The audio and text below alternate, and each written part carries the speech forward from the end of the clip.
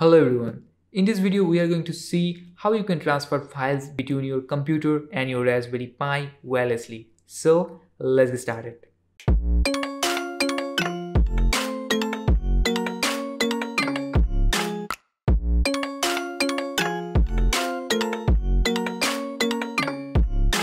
So guys, in this video we are going to use a software called FileZilla. Now FileZilla is a file transfer software, and basically we are going to use SFTP protocol to transfer file between our Raspberry Pi and a computer. Now the advantage of using SFTP is we don't need to install anything in our Pi. Okay, so we just need to install the FileZilla software in our computer and we'll be good to go. So you just go to the official site of FileZilla and you download the FileZilla client. Okay, and then I have already downloaded that and install that. So I will open FileZilla. So after you open FileZilla, this is how it will look like. Okay, now you need to turn on your Pi. So I also have turned on my Pi. Now I am going to open, I am going to connect with my Pi through SSH. Okay, now remember to transfer your files, you don't need to connect to your Pi, but I am just connecting to show you that the files are transferring. Okay, so let me connect to my Pi. Okay, so now I am inside my Pi. Okay, one thing you need to do if you want to transfer file is you have to enable the SSH in your Pi. Okay, now to do so you can simply write sudo raspi config in your. So if you are using putty SSH, then that means your SSH is already enabled. But if you are not using that, in that case you can write sudo raspi config. Then from there you can go to localization options. Sorry, not localizations.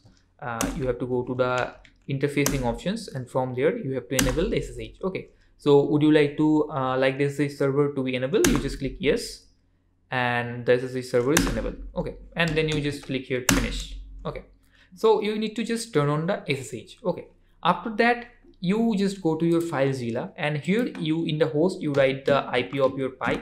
In my case it's 192.168.0.105.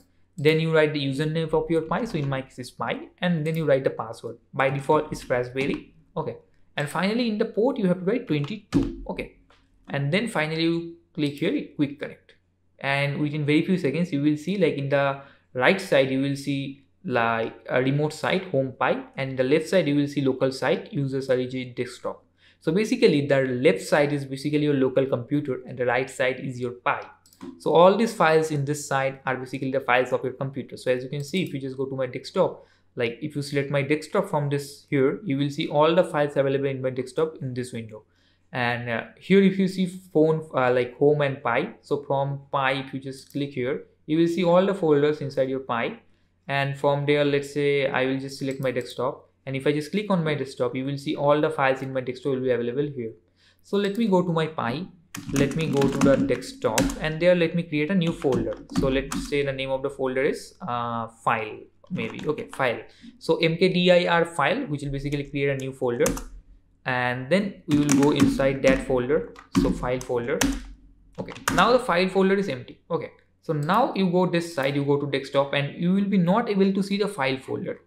So what you need to do, you need to click in this button. Okay, so refresh button. So you click the refresh, and then you will be able to see the files. As you can see, the file is available here.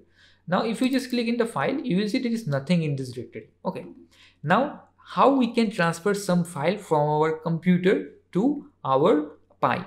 So here at first we have to localize the file in our computer. So let's say I want to send the file, let's say a.jpg, which is in my desktop, to my Pi. So you just select the file from your directory. So I know it's on my desktop, so I have selected desktop from here, and then here I have selected the file. Now you right click on the file and you just say upload. Okay, you just right click upload, and you will see within very few seconds it will be uploaded in the Pi. Now if you go to this folder and you press ls, you can see that a.jpg file has been uploaded. Okay, now let's say this is how you can transfer a file from your Pi from your computer to Pi. Now how you can transfer a file from Pi to computer? The process is same, but here let's say let's just go to the desktop, and in my desktop I have several files. Let's say I want to just copy this f3.py file, okay, to my computer. How can I do that? I will just, let's say on my desktop, maybe some other folder, I just want to do that. So for example, in my desktop, if you see, I have images folder in my desktop, so I can just click on the images folder, and then in the images folder I can actually copy this, I can download this file. So if you just click here, you will see the download option. So if you click in the download, you will see within very few seconds that file will be downloaded inside the folder you have selected. So I had selected the images folder. Now as you can see, inside the images folder, I have that f3.py. Now let's see if it's really there. So we just open my PC, I just go to my desktop. From there, here I go to images, and from there, if you see, I have that file somewhere here. Yeah, as you can see, here is the f3 file. Okay, so you can actually like open it, you can check it. Okay, so we have transferred the file successfully. Okay, so in this way we can transfer file from our computer to the Pi, and the Pi to computer, and from here you can see the failed transfer if there is any failed transfer, or also you can see the successful transfer. So we have transferred 2 files. You can see the details here, so the sizes, the time of transfer, and everything. Okay, and after you will like your transferring of file is done, you simply just close it, and that's it. You don't need to do anything else. So this is a very quick video on how you can like transfer the files. So I hope you have liked this video. So if you have liked it, then please hit the like button and stay tuned for future videos, because I am going to make this kind of basic videos in future also. So I think that's all about this video. See you in the next one.